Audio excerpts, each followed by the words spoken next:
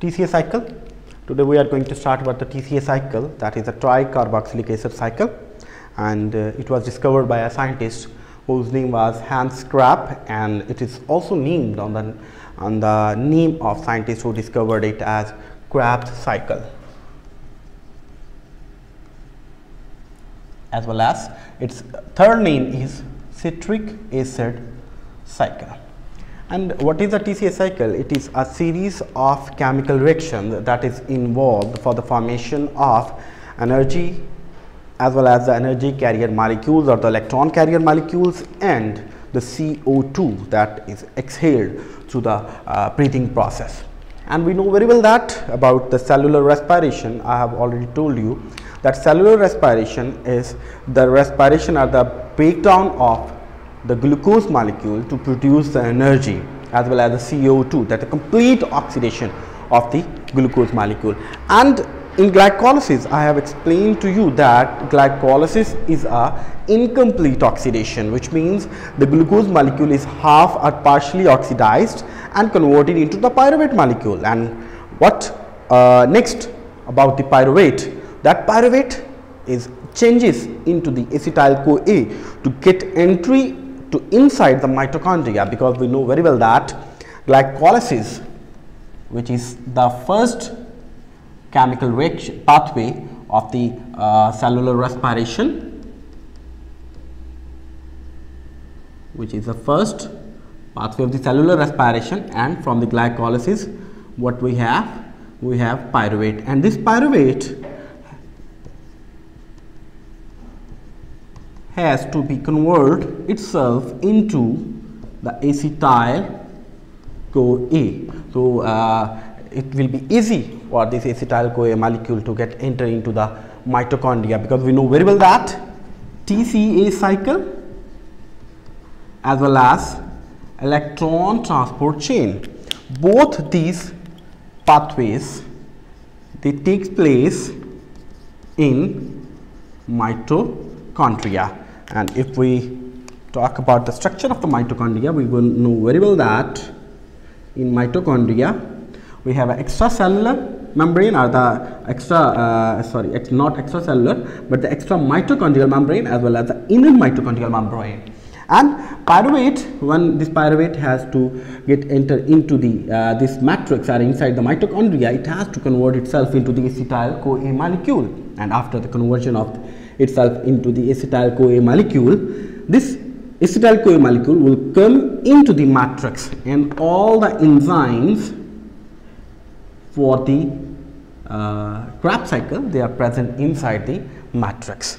And inside the matrix what we have, all the enzymes which are responsible for the TCA cycle or the TCA pathway. And the enzymes complexes or the enzymes for the electron transport chain, they are present in the inner mitochondrial membrane that we name as crestae.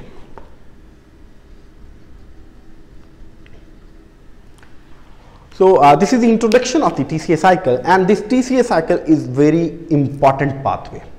Like how it is very important, this TCA cycle, it is an amphibolic pathway. What does it mean? Amphibolic pathway means this TCA cycle is involved in anabolic reactions as well as in catabolic reactions. So that's why this pathway is very important, and as well as we also name its reactions or the TCA cycle as the anaplerotic reactions.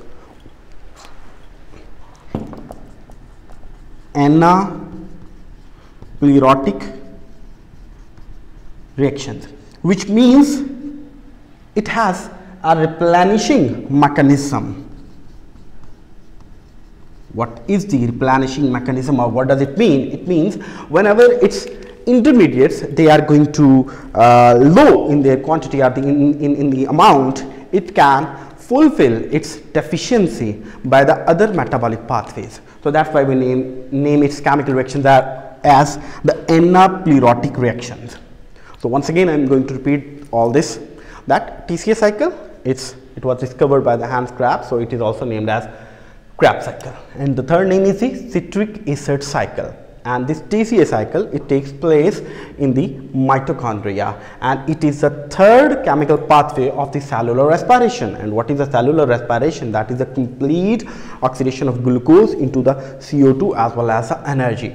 And it involves glycolysis, which takes place in the cytosol, in the cytoplasm, then the pyruvate to acetyl-CoA, its conversion. And why it is important? It is important to enter the acetyl-CoA into the mitochondrial matrix. And from here, the TCA cycle starts whenever this acetyl-CoA is inside the mitochondrial matrix. There starts the TCA cycle, and after that we have the energy as well as electron carriers, and those electron carriers are shuttled to the electron transport chain to get the energy, to get the currency of the ATP, which currency of the energy that we name as ATP. So next, I have explained you that CAC cycle is very significant because it is an amphibolic pathway. What does it mean? It means its intermediate are involved in anabolic pathways as well as in catabolic pathways. And its chemical reactions, they are also named as anaplerotic reactions. What does it mean? Anaplerotic reactions mean they have a replenishing system, which means whenever any intermediate, if any intermediate is low, they can replenish itself by the other chemical compounds, by the other metabolic pathways. So that's why they are named as anaplerotic reaction. And let's start the cycle. What we have is acetyl-CoA, and inside the mitochondrial matrix, what we have is oxaloacetic acid molecule. This oxaloacetic acid molecule, that will, with the help of this acetyl-CoA, that will be converted into citrate. And the enzyme involved over here is number 1, citrate synthase, and the second one what we have is the removal of a carbon in the form of CO2 molecule, as well as the removal of CoA-SH from here. And this CO2 the removal of carbon is from the compound oxaloacetic acid, not from the acetyl-CoA. And the enzyme involved is citrate synthase, and this is the irreversible chemical reaction. Next one is from here, through two reactions, this will be converted into isocitrate, and the enzyme involved over here is, this is the reversible reaction, and the enzyme involved here is aconitase. This reaction is very significant, very important. Clinically, it's very important. I will explain you all the clinical significance or clinical manifestations at the end of this pathway of all these reactions. About each reaction, I will explain you its clinical significance and what sort of problems we can have. From here, isocitrate, that will be converted into another compound which we name as alpha ketoglutarate, and the enzyme involved over here is isocitrate dehydrogenase. Remember one thing, whenever you see or you read that in a chemical reaction dehydrogenase is involved, it means there will always be the formation of NAD plus or NADH2 molecule, and here we will have the formation of from NAD plus to NADH or plus H plus. It's also called as NADH2, and as well as we will have a removal of carbon molecule that we name as CO2. From here, this alpha ketoglutarate, it will be converted into the another compound that we name as succinyl-co-a, and here will be the addition of CoA-SH, and the enzyme involved here is alpha ketoglutarate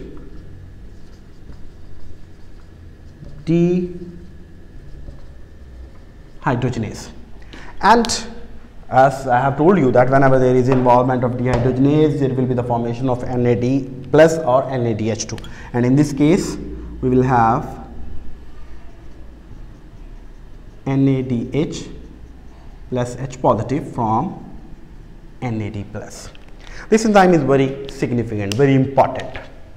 Like the previous pathway, from pyruvate to acetyl-CoA, we need a multi-enzyme complex which we name as pyruvate dehydrogenase complex, and that multi-enzyme complex consists of 3 enzymes, E1, E2, E3, and 5 coenzymes, which are the different coenzymes like magnesium, like lipoic acid, like thymine pyrophosphate, and as well as the NAD positive plus and FAD positive.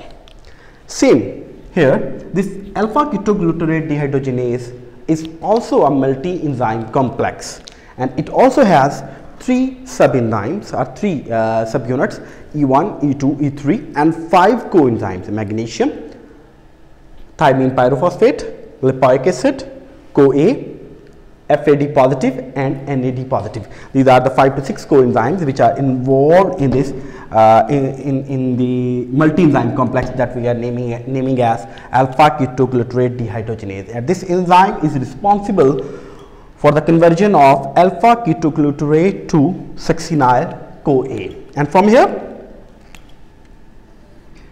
there will be the removal of this CoA portion and rearrangements, and it will be converted into succinate, and the enzyme here involved is thiokinase.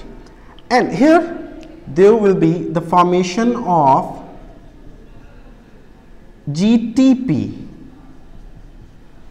Let me write this with blue one.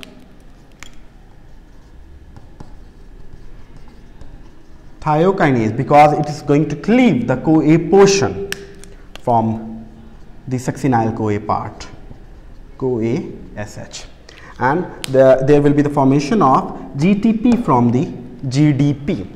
And next one is succinate, that will be converted into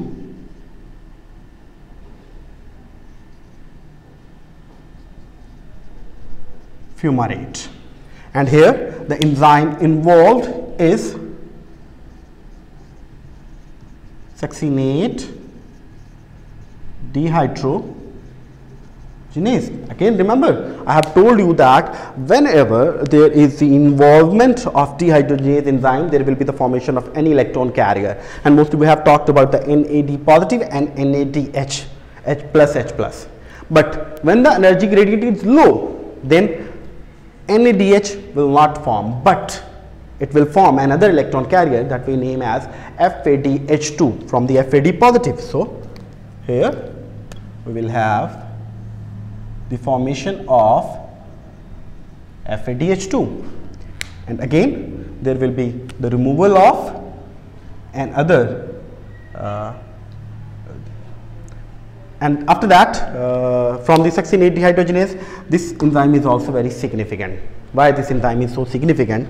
The main reason is this is the enzyme which is a complex 2 of electron transport chain, and this is the only enzyme which is present on the inner side of inner mitochondrial membrane. I have told you that all the enzymes that they are present in the mitochondrial matrix, but this is the only one enzyme that is not present in the mitochondrial matrix, but it is attached to the inner side of the inner mitochondrial membrane, and it is also the complex 2 of electron transport chain. And from here, from the fumarate to what we will have another enzyme, the malate and the enzyme involved is the fumarase.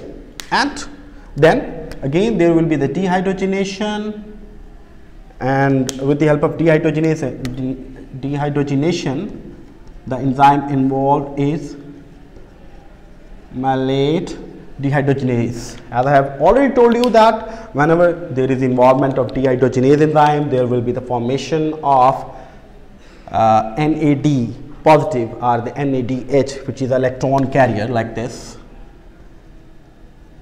NAD positive, that will be converted into, and again we have oxaloacetic acid, and it will start a new cycle, a new Krebs cycle. So these are all the chemical reactions which are involved in the TCA cycle. Now remember, let me tell you about the irreversible and reversible pathways. This reaction is reversible.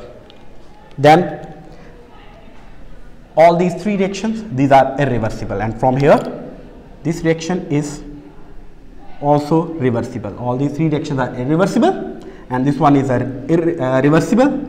This is also reversible, and this reaction is also reversible. So, reaction number 1 and this one. These 4 reactions, these are irreversible, while all the remaining reactions are reversible. And these are the chemical reactions of the TCA cycle or the citric acid cycle that we have studied, that I have explained it to you. Let me once again repeat this to you. This is acetyl-CoA that will be attached with the oxaloacetic acid, and there will be the removal of CO2 as well as CoA/SH, and the enzyme involved is citrate synthase, and what we have the product, that is the citrate. Citrate, with the help of a conidase enzyme, that will be converted into the isocitrate, and this isocitrate compound, with the help of dehydrogenase enzyme, it will be converted into the alpha ketoglutarate. And whenever I have told you, whenever there is involvement of dehydrogenase, there will be the formation of electron carrier. Here you can see NADH plus H positive, and as well as there will be the removal of CO2 molecule. And next one is alpha ketoglutarate, that will be converted into the succinyl-co-a, and the enzyme involved over here is alpha ketoglutarate dehydrogenase, and again there will also be the removal of CO2. And from here I have told you that this enzyme is same as like the pyruvate dehydrogenase multi-enzyme complex. It has 3 sub-enzymes and 5 coenzymes that I have already explained to you. And from here alpha ketoglutarate to succinyl-co-a, what we have? Succinyl-co-a. This succinyl-co-a, with the help of thiokinase, it will be converted into another form, succinate, in which we will have the rearrangement of the atoms in the succinyl-co-a as well as a cleavage of CoA portion. And here the energy gradient will be too low, and we will have GDP in the form of GTP. We can say that this GTP is converted into the GTP, and this GTP, that will be converted into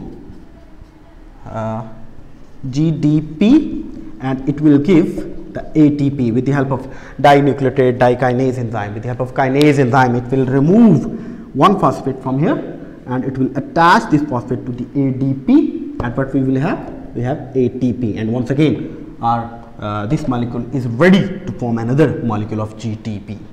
So from here the succinate, it will be converted into the fumarate with the help of enzyme succinate dehydrogenase, and I have told you that this enzyme is very significant because this is not in the mitochondrial matrix, but it is present on the inner side of the mitochondrial membrane, and it is a part of the second complex of the electron transport chain. And from here what we have at the end, we will have at the end a fumarate molecule, and this fumarate molecule will be converted into the malate with the help of an enzyme that we name as fumarase enzyme.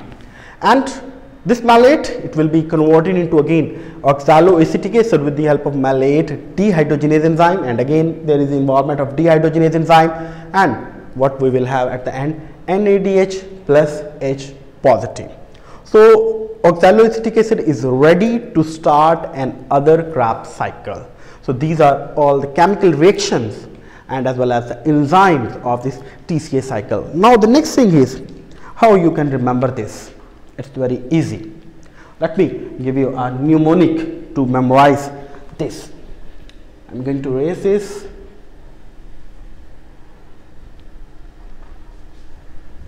And what is that mnemonic? It's very simple.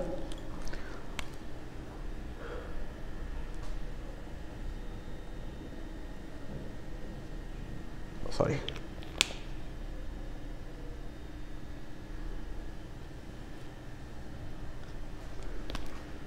Citrate is a specific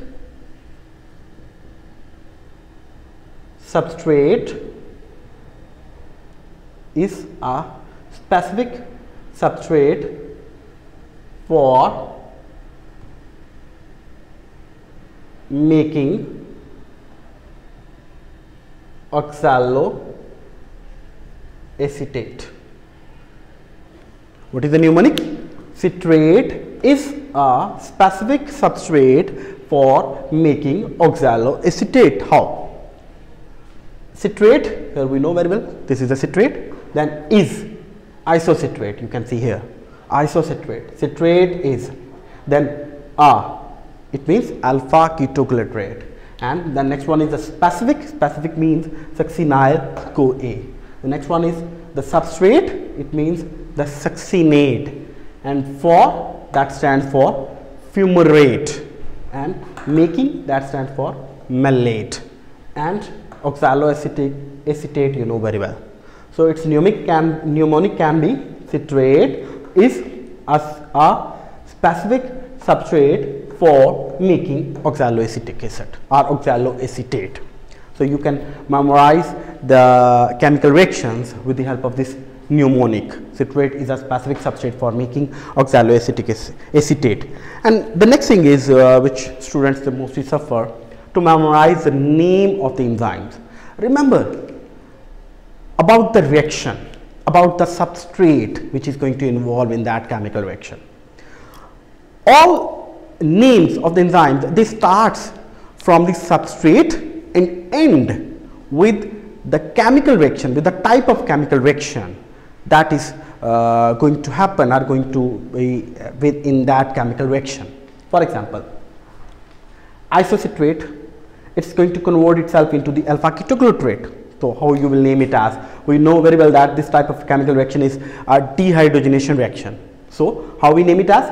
Isocitrate dehydrogenase. I have told you that first of all, pick the name of substrate, then at the end add the type of chemical reaction with ending ase, like isocitrate dehydrogenase. Type of chemical reaction is dehydrogenation, substrate is isocitrate, like this.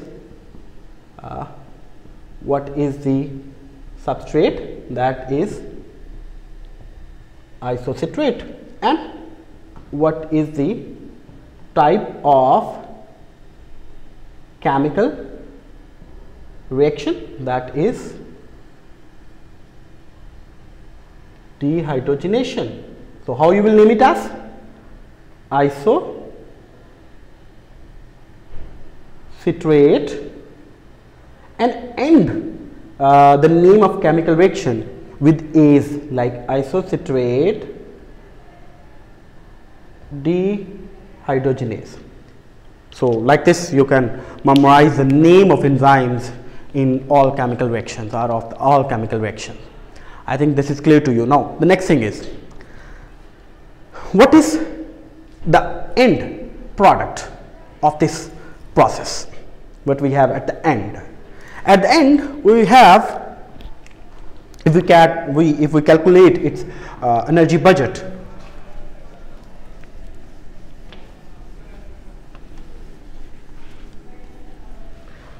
at the end what we have from here, let's start here, one NADH, here second NADH, here third NADH.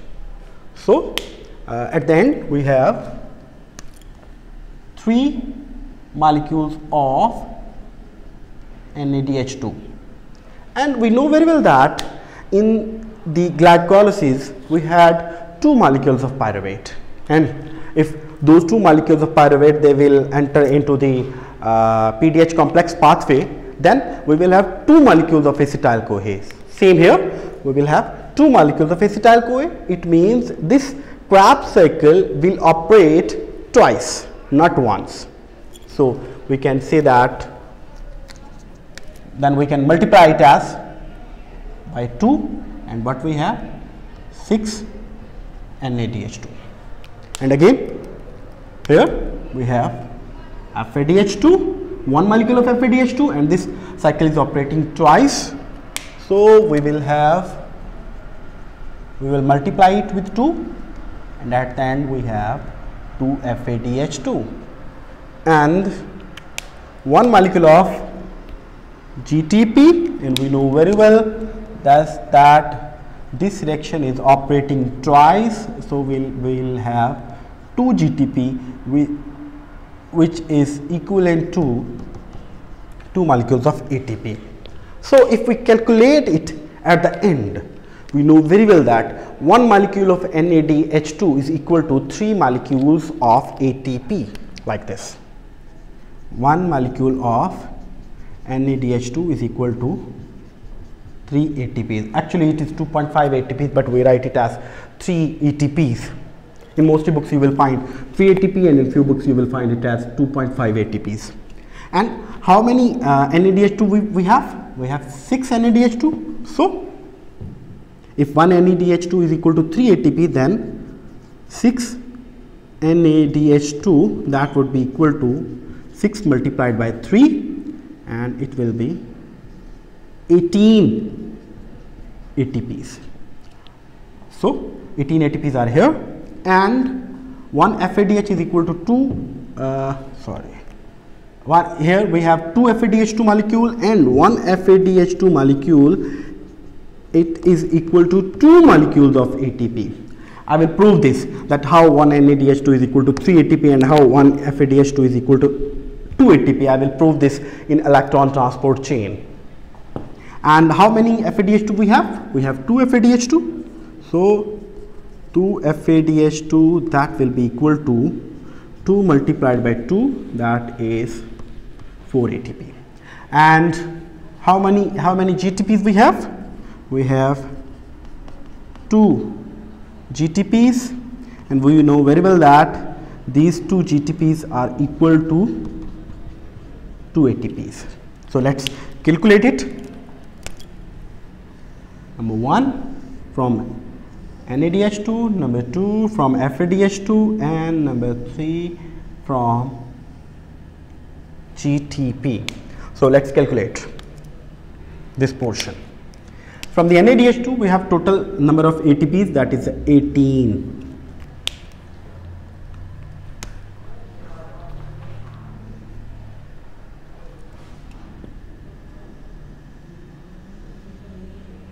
And from the FADH2 we have total 4 ATPs, and from GTP we have total 2 ATPs. So let's calculate it or add it. 18 plus 4, 22, 22, 2 plus 2, that is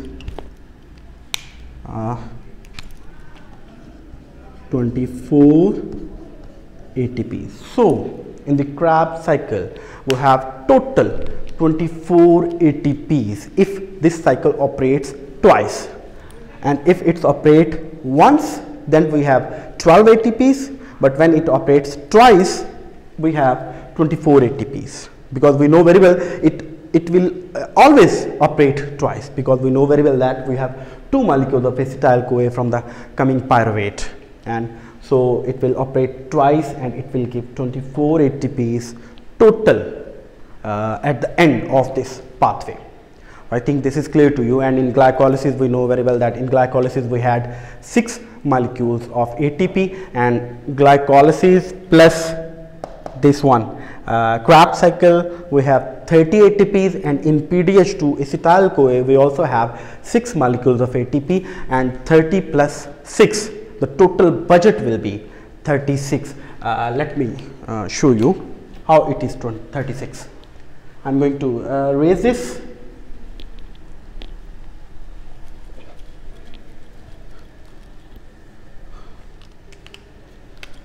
In glycolysis, we have 6 ATPs. In PDH, complex pathway, we have 6 ATPs, and in TCA cycle we have 24 ATPs, and calculated it will be 36 ATPs. And so we can say that with the complete oxidation of 1 molecule of glucose or 1 gram of glucose, we have 36 molecules of ATP. So 1 molecule of glucose, that is yielding 36 molecules of ATPs. That is quite enough for a cell to perform its activities. I think this is clear to you about all these chemical reactions. And the next one is CO2, 1, 2, and here 3. So in this we have 3 molecules of CO2, and we know very well that this TCA cycle is operating twice, so we will have 6 molecules of CO2. You know very well about the equation of the respiration, C6H12O6 plus O2, that will be converted into 6 CO2 plus 6 H2O. So here 1, 2, 3, and this cycle is operating twice, so in total we will have 6 molecules of CO2 in the Krebs cycle. Is that clear? So what is the end? 6 molecules of CO2 and 24 molecules of ATPs. That is the end of TCA cycle. I think this is clear to you.